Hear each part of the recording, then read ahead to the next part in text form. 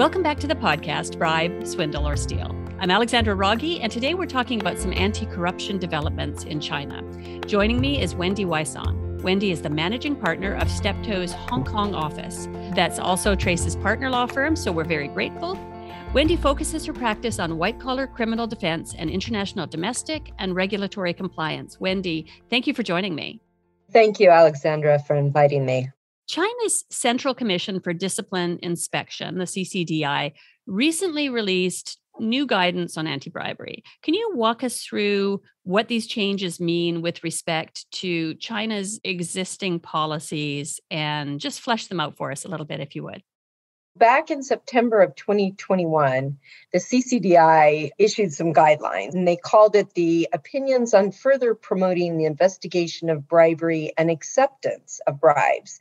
And this really was an idea that was conceived and released by the primary anti-corruption arms of the Chinese Communist Party, that is, the CCDI, and the National Supervisory Commission. And they are currently jointly working on ways to implement the guidelines. So this confidential party document is not readily available to the public, but folks have gotten a hold of it, they've translated it, and you can find it to review. When I reviewed it, I really had three takeaways in looking at it. And the first one has really gotten the most attention because it's sort of a reversal of the prior way that they were enforcing their anti-bribery rules.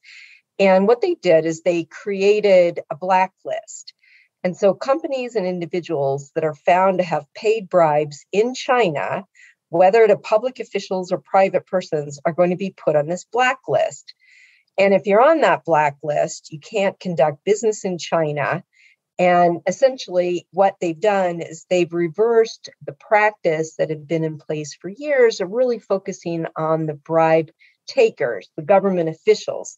Now they've broadened that or announced their intent to broaden that to include bribe payers. So if you're put on this blacklist, it's not clear what's going to happen to your ongoing assets if you have the business in China. It's conceivable that the Chinese government has the discretion now to expropriate them for its own purposes.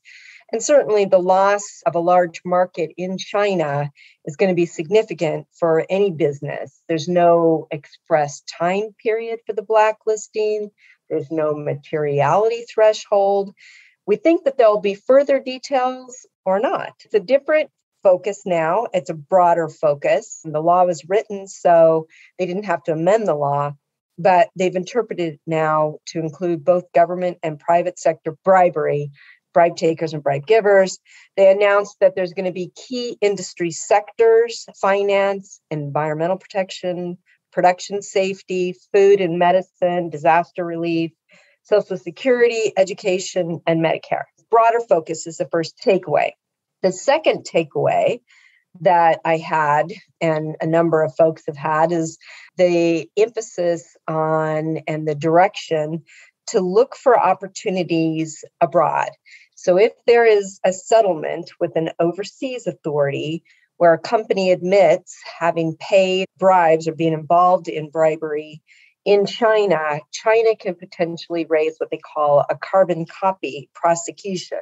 So if you have a DPA where a company acknowledges involvement in bribery that took place in China, you could get blacklisted, as I have mentioned, or you could actually be prosecuted in China. Now, that's very significant because a lot of the FCPA enforcement actions have involved bribery in China, in fact, more than in any other country. This is nothing new because a lot of other countries do this piling on. Sometimes it's coordinated, sometimes it's not.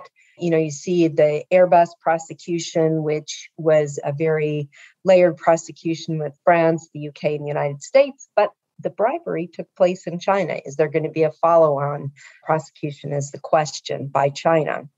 The third takeaway that I had was that China is going to be a lot stricter in the sentencing and punishments. There's not going to be credit given necessarily for mitigating circumstances. Now, currently, or I guess before the guidelines were issued, if a bribe payer came forward and self-disclosed or actively cooperated, there would be some mitigation credit. But it said now that's not necessarily the case. You might end up having any property that was obtained through bribery be confiscated, any other advantages from bribery, any access to positions, any qualifications, all of that could potentially be revoked or canceled. Finally, I just note that it used to be that there was some sentencing disparity between state and non-state actors. That's no longer the case.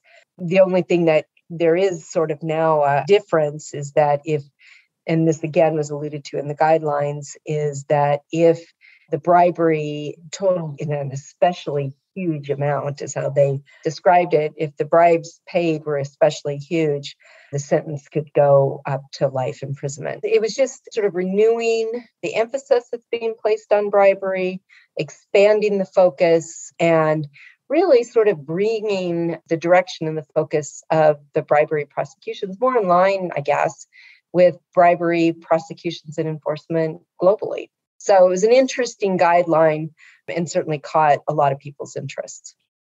That is a great summary and a lot of information. I have a number of follow-up questions. Before I ask you those, do you have a sense of what prompted the new guidelines? What is behind this? Why now? You can't really get into the mind of these particular lawmakers too much, but we do know and we have seen an increase in enforcement and an expansion and a codification of laws in a number of different regulatory regimes. I also work in the area of export controls and sanctions, and there's certainly been a number of regulations and laws written in that area as well. And so we think what I've noticed is that this is just an attempt to regularize and codify a range of laws and regulations to become more transparent and to be more commensurate with laws globally that have been enforced and implemented in other jurisdictions. And I do look at their laws, China's laws, and consider them. And I think that a lot of the weaknesses and loopholes that have plagued other laws like the FCPA have been closed. And that China is really emphasizing the fact that their laws in some ways are a lot stricter and a lot tighter, more analogous to the UK Bribery Act in some respects. So I think it's sort of maybe a rising tide of regulations across the board is driving this, and this may just be part and parcel of that. Let's talk about the blacklist a little bit. And there may just not be this sort of information yet, but do we know if it will be public? Do we know if there's an appeals process? Is there any detail at all at this point? We don't know if there's going to be details that are going to be published. We do know, however, that it's actually been populated. In December of 2021, if you looked at the CCDI website, there were 75 companies and 108 management personnel in the tobacco industry who were listed as suppliers with bribery behavior by the State Tobacco Monopoly Administration. So these listed suppliers were all barred from any new procurement projects in the tobacco industry from 1 to 3 years. And there was also an announcement at the same time on that website that said several districts in Ningbo have established blacklists for bribers so that if there are bidders on government investment projects, you have to screen for criminal records of giving bribes, and they'll be rejected from even being allowed to bid in these government engineering construction projects. So it's already being implemented. What you do if you're actually on the blacklist is not clear. What they did in order to get on the blacklist is not clear. How you can avoid getting on the blacklist, obviously don't be caught paying bribes. Those are details that may or may not actually explicitly be published. This is moving quickly. Did I understand you correctly, though, that there is a centralized list, the one you referred to with respect to the tobacco industry, but there may also be separate regional lists? Will people have to look in different places in order to vet anybody they want to work with in China? That's a good question, Alexandra, because as you know, the regional enforcement agencies all have their own lists. But from what we've seen and just looking at the central CCDI website, there's definitely folks being put on these black lists. I think it's probably going to be a question of looking at any repositories in the regional enforcement agencies, but also looking to the enforcement abroad. So if you've got a company that has admitted to bribery overseas and you're working with that company, questioning whether or not that company is going to be allowed to bid or whether or not you put them as a bidding partner is going to be something that companies are going to need to consider. Let's move to the issue of settlements, because that's really going to be important to multinationals operating in China and will presumably influence their decision about whether or not they want to settle. It sounds like an anti-piling on provision. What are you taking away from that? Is the goal, and I realize it's impossible to know, but is the goal to ensure that China has a place at the table in any settlement? Or is it to deter settlements outside of China, settlements with, for example, the United States or the UK? They've always had the power to do these prosecutions. I mean, any country can do that. They see that bribes are being paid in their own country, and then they see the United States or the UK or, whatever jurisdiction enforcing their own laws against their companies that they have jurisdiction over for activity that took place in China. And they could always do that. But it was a question of whether or not they were actually going to take the steps to do this. And what the guidelines do is it encourages the enforcement agencies to take those steps, and to the CCDI and the Procuratorate to go ahead and prosecute these cases, because the other countries have done all the hard legwork. They publish the admissions and the statement of facts, just taking those and building a prosecution from that. And they could always do that. It's not really a new authority, but it is encouraging the enforcement agencies to take a look at what's going on overseas. And I think anybody that's done these investigations and faced multi-jurisdictional settlements, there's always one eye on what the home base is going to do. I know when I did cases and that investigations where the bribery was taking place in China, there was always sort of a question as to whether or not you self-disclosed to China at the same time you were disclosing to the other governments. And there really wasn't a mechanism to do that. And so there was sort of a thought, well, China's perhaps not going to enforce their own prosecutions. Well, now I think that's probably not a safe bet anymore.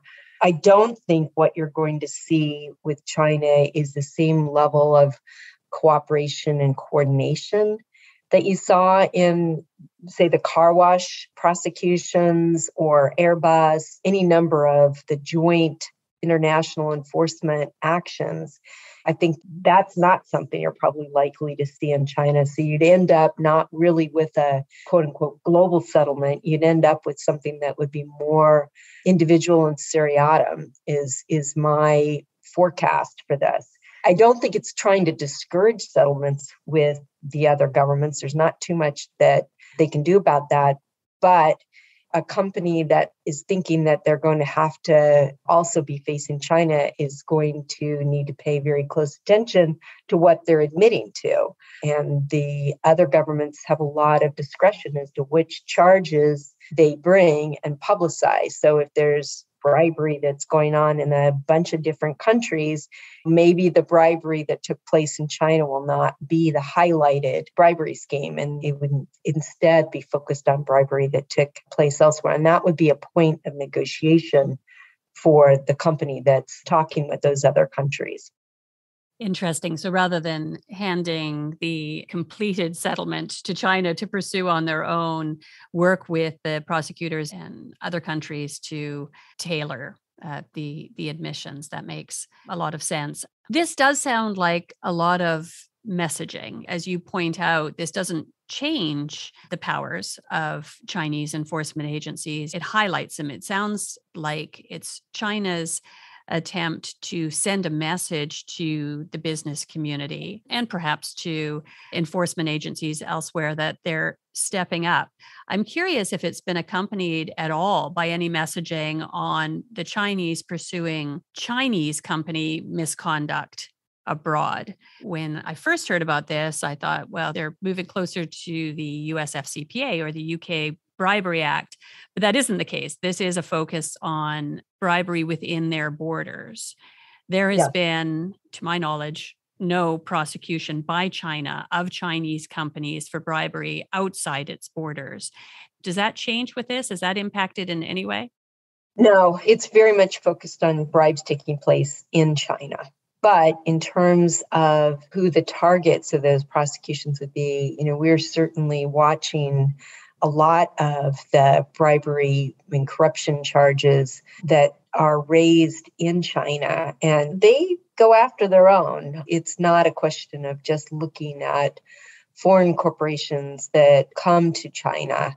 There is very much, and we've seen it, with all of the state-owned entities, management that get charged with bribery or acting contrary to the interests of the state, that kind of various euphemisms and things like that are being used. So this isn't just targeted at foreign corporations. They'll look after their own as well. So I don't think it's just trying to be extraterritorial.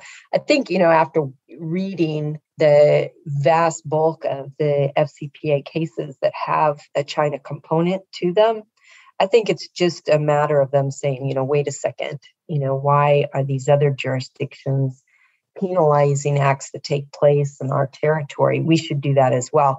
I think there's messaging that's going to the companies, but I think even more, there's messaging that's going to their own internal enforcement agencies and to the party to go at, the CCDI inspectors and their prosecutors, not to be afraid to prosecute and use the full panoply of tools that they have. It's in some ways this is an internal document and it's directed for an internal audience, I think.